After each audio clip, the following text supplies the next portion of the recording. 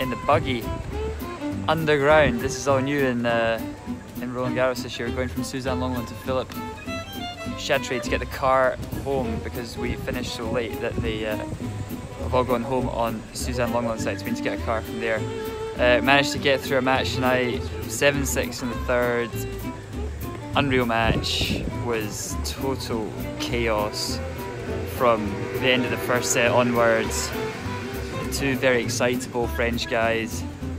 We ended up having to match their energy, and it was a bit of a shout off, to be honest.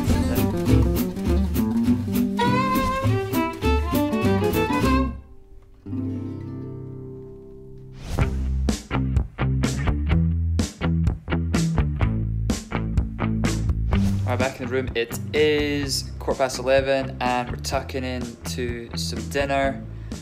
Probably about the 50th Uber Eats in a row I've had. Actually, this one was Deliveroo consecutively, which is rather impressive. Got an ice pack on my hip. I'm standing up, having my pasta from Il Grigio, and we're into the third round. We are through to quarterfinals. Big win for us today over Granollers and Spios. Now 3-set battle for the boys. Actually saw some blue sky today for the first time in about 10 days, which was nice to play under. My mask slipping under my nose. Might get in trouble for that from the mask police around the grounds.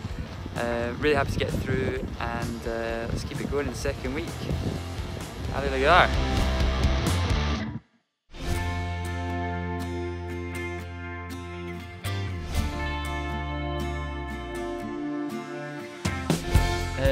Roland Garros 2020 has been different. It's been cold, very cold for most of the time. I mean, we're winning, so we're happy. So we've been getting through some tight matches, which is always good news. Obviously, if you wanna win a Grand Slam, you gotta play some ball for 2 weeks, and you know, during that time, there's always going to be difficult moments, moments where you have to really dig in and find a way to get through. And you know, so far we've been able to do that.